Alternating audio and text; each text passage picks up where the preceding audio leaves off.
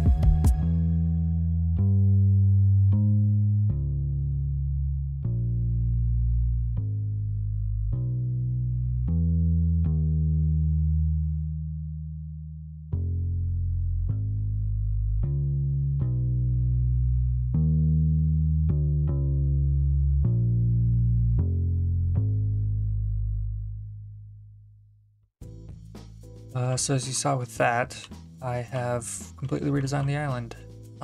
Looks completely different. I rebuilt the this over here. I've sort of compacted the design. I made a new thing for that because I don't know. I want to have this as a separate thing so I can grab items out of it as I need. So I added that there. I think it looks nice. It's working quite well. I also decided to add a wheat farm at the end of the time lapse, just so you can understand sort of how the island's gonna work. So we have this like main walkway here, and then we have different openings here. These openings go into like sections that we have stuff in. So this will remain clear for the most part. There'll probably be like an elevator here so I can go up and down. An elevator being this. It just lets you go up and down. So if I'm standing on the block and I jump, it'll take me to the elevator block directly above me, regardless of if it's like through blocks or whatever. But any elevator, the closest one above it would take me to, if I crouch, it'll take me to the closest one down. So yeah, so there's the walkway, these openings, there's an opening on both sides of the area, and in between different areas there's like a 3-block gap. So yeah, that's how this island's gonna work. But yeah, that's gonna be it for this video.